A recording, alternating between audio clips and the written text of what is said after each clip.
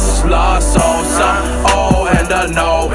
Fucking. I have been talking to the famous cult, Heaven's Gate, for the last week. Now, if you don't know what Heaven's Gate is, I will give you a quick rundown before we get into this email exchange. That the first half of it is, you know, kind of fucking with the guy. In the second half, I actually start asking him questions, but still kind of fucking with him.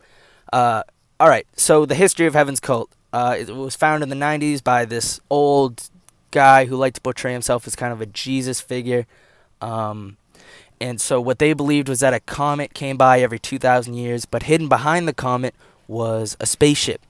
And if you killed yourself every 2,000 years, boom, you hop aboard a spaceship. Now you may be asking yourself, well, if they all killed themselves, which they did, they all took poison applesauce, how are you talking to them? Well, they left some representatives behind to apparently man the website that is demanded to not be changed. It has to remain the same, and it still is. You can go visit it. But let's stop lollygagging around and let's get into this email exchange with a fucked cult. I start off the exchange pretty light. I just say, hello, I'm looking to have some questions answered regarding Heaven's Gate so that I may be enlightened. Do you care to answer some? And the man answered back very recently. He said, we will try. That's it. These people are very blunt in their responses. They kind of have no sense of humor or anything.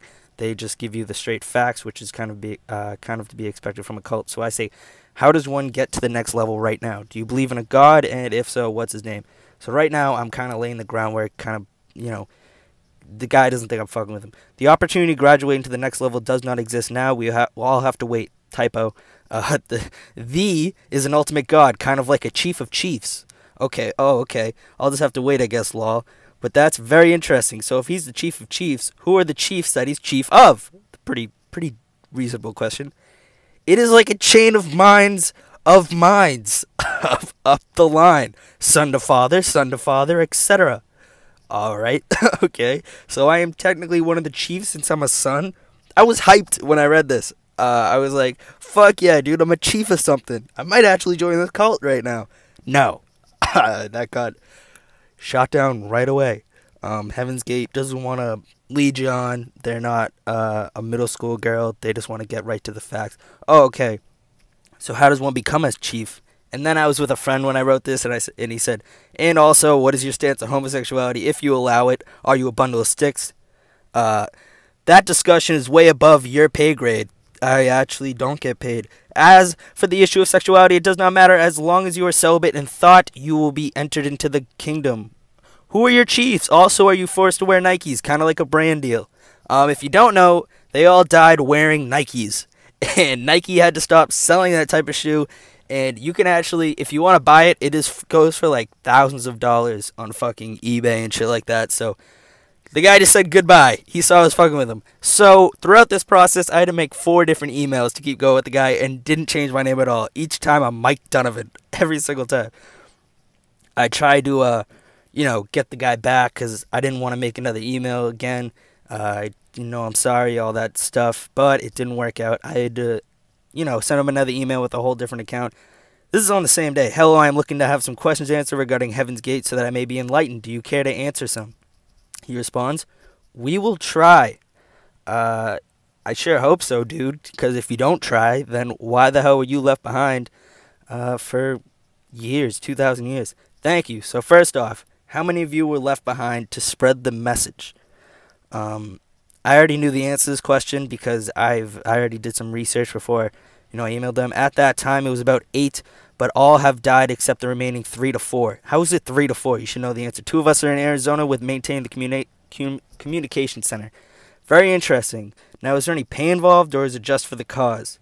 I feel like it's not a very profitable business, so I kind of knew the answer. No pay! This dude is doing God's work. We will work full-time jobs to cover all costs, even legal. When he wrote that, I thought he meant, like, even legal as in, like, there are legal people, like, they have, like, lawyers. So I asked him those questions. Because I know they are currently in a dispute with Lil Uzi, because Lil Uzi's artwork for Eternal Atake or Atake, whatever it is, they are currently suing him. Oh, okay. So would you rather have sexual relationships with a Hamburglar or your fat, ugly wife? As you would expect, he did not answer this, so I had to make another email. Hello, I am looking to have some questions to answer regarding Heaven's Gate. And I made sure for the first three to not change shit about the way I responded or said the first one. And he might have caught on, maybe, because there's three of them, or two of them, answering these emails, going back and forth. So the guy just says, sure. Doesn't even bother to capitalize the first letter. What's your favorite genre of music? I was hoping to maybe lighten them up. Get them loosened, just see if I can get to the person behind the email. We don't have any. And now notice I just asked him what his favorite genre of music was, and he said we don't have any. Like, all right, dude. I meant you, but interesting. Does Jesus have anything to do with your religion? And he responds, he was an older member from the next level who came down to Earth 2,000 years ago. Now, this is where I actually start asking this guy legit questions. So then I say, could you explain that a little more? Like, was he a creator of the universe, and is he still the son of God in your belief? Or has he been misinterpreted and actually just an older member sent on a mission? I wanted to ask this guy as in-depth with his cult as I could to see if there was any holes in it, or if he could even answer the questions, which I was pretty sure he could, but just to see if I get him to trip up. No, Jesus was not at the level of being the creator of the universe. Yes, he is also the son of his father, which would make sense. He was given a task to do and is assigned the planet Earth. He was and is assigned, so, alright, whatever. Wrong grammar there. So from that information, would that mean on other planets there are messiahs like Jesus? Now, there's nothing funny about this. It's just, I'm talking to a cult, so I, figured I'd take the opportunity to actually, get inside this guy's head. Yes, other older members assigned to them. So that means there's multiple planets. So I said, is there an infinite amount of planets or a finite amount of planets but an infinite amount of universes? Which is a broadly accepted scientific theory of the multiverse. One universe, several harvest planets. When your religion says the phrase harvest planet, dude, that's messed up. Several could mean multiple things, though. In everyday speech, several means like 5, but when talking about something of such scale as the universe, where there are billions of stars in each galaxy, not to mention there are billions of galaxies, several can mean a couple million. Do you have any idea how many harvest planets there are? I didn't expect this guy to have any idea, and he responds, we do not know. Sounds about right. Does your religion believe in science? I know that as a broad question, but essentially what I'm asking is, does your religion believe in hindering the process of any progressions in the scientific field that may disprove some of your beliefs, ex the Big Bang, and then causes your religion to evolve, or do you disagree with such theories? And he responds, it is not a religion, it is pure science. All knowledge that this planet gains comes from the next level, making that knowledge available to the world. The Big Bang is completely possible in the next level. Creation and evolution work hand in hand.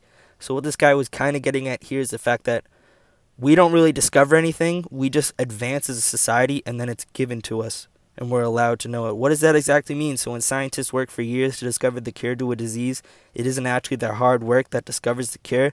It's the creator rewarding them for their hard work and allowing them to attain the cure. Which, to me, that's a pretty big hole. Why would he even, let them do all that work and not just give it to them? Yes, the information for that is a part of the atmosphere of the planet, and those people pull it down. When mankind was ready for atomic energy, for example, a person pulled that information down and others would follow and add on to it. That is why it is theoretical science and takes a while to become an applied science. So is there any need to even do research since we can just wait for that information to become ready? Which I already knew that was kind of a dumb question because he just answered that. No, it is the effort applied via free will that makes it happen. It holds with everything mankind does. You have to push to discovery, push through the medical breakthrough, and finally push to actually make it into the next level. If you do not, you will never make it. Free will is the greatest gift to the universe. Alright, well, here's where I would like to debate you. First off, is there any concrete evidence of the next level existing? And second, why would the creator, and second, free will is a great thing. It's not exactly a gift. Why would the creator not give humanity free will? If I basically said if people do not have free will, then what's the point? You're kind of just playing a video game. No, there is no evidence for mankind And then he says, that is how great free will is, which isn't really an answer. I was kind of just trying to debate him, and he kind of just threw out that little one sentence. So it's all just based off believing in something that you were told. No offense, I'm just very skeptical. I don't think that shows how great free will is. It's just, I'll just read all that because I got to talk about this. So this guy did not respond to this email, of course, because I, offended him. He's kind of a snowflake cultist. And I had to make another email, and this one I decided to just go all in and name it not Mike Donovan. Hey, can I ask you some questions about your group? I didn't even bother, I didn't even bother trying to, change up. Or I didn't even bother typing the thing from before, because when you talk to a cultist for this long, you kind of get tired about it. So, in all honesty, I don't really learn that much more from this guy. Where are the other harvest planets? What are their names? And I think he might have, at this point, kind of caught on to the whole Mike Donovan thing, and he didn't even bother putting an I in front of that. He just said, don't know. Now, sometimes they use, compound words, and then other times they're just like, nah, fuck this guy. Or sometimes they don't, and then sometimes they're like, I don't really give a shit about this guy, we're just not going to do it. What do you think of the term cult being used to describe your belief? It is not an appropriate term. More importantly, sociologists don't feel it is an appropriate term. So this is where it kind of ends, and thanks for watching, everybody. There's 2 more emails, but what I kind of want to just say is thanks for watching. Make sure to subscribe if you haven't. Follow my SoundCloud, Red Boma, for my podcast. Maybe I may make another video on this guy, because I feel like I can do a lot more with this. But, yeah, hopefully you learned something. Maybe you laughed, and I'll see you in the next video.